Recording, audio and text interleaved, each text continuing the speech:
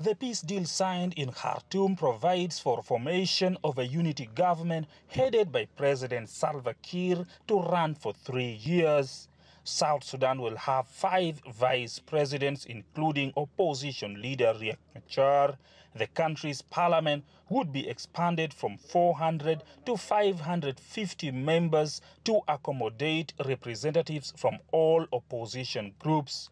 Juba says this time round, the peace agreement would easily be implemented.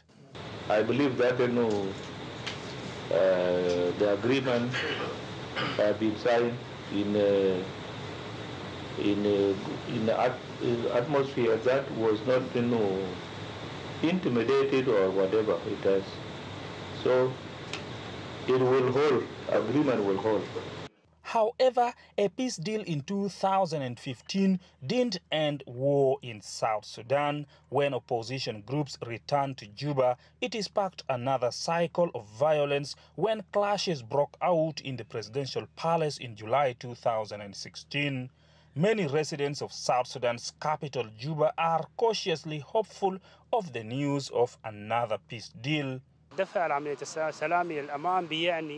young people here want peace. We need development. We need education. So politicians should stop the war. We want peace to come in South Sudan because people are suffering. Roads are blocked.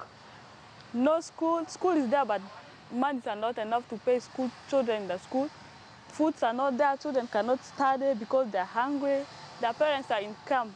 They cannot even go to see their parents because the roads are blocked.